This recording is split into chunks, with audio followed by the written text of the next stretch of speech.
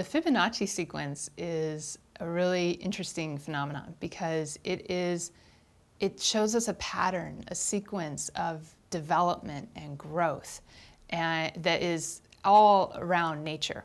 And in that Fibonacci sequence, there is this ratio that emerges, this proportion of relationship between two components of a system that is growing, that is called the golden mean, or the golden ratio.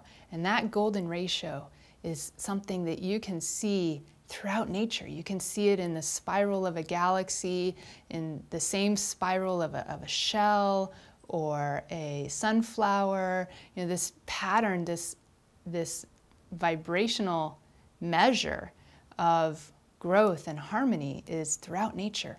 And how it relates to us is that our bodies are filled with this golden mean proportion. And we are like the quintessential golden mean in terms of how our bodies are developed. And so this is showing us our connection to nature and our connection to the harmony of the universe. Because that golden mean ratio, that Fibonacci sequence, also relates into music and harmony, and the same principles that govern harmony in music are the same things that govern harmony in the process of creation and in creating beauty. Something that is pleasing to the ears is also pleasing to the eyes, and it's the same proportion, that golden mean. Awesome. And where's our consciousness come from? Okay.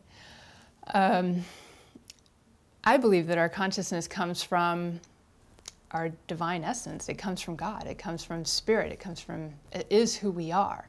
And it is who we've always been and always will be. That consciousness, that essence of who we are, extends far beyond this body and this life.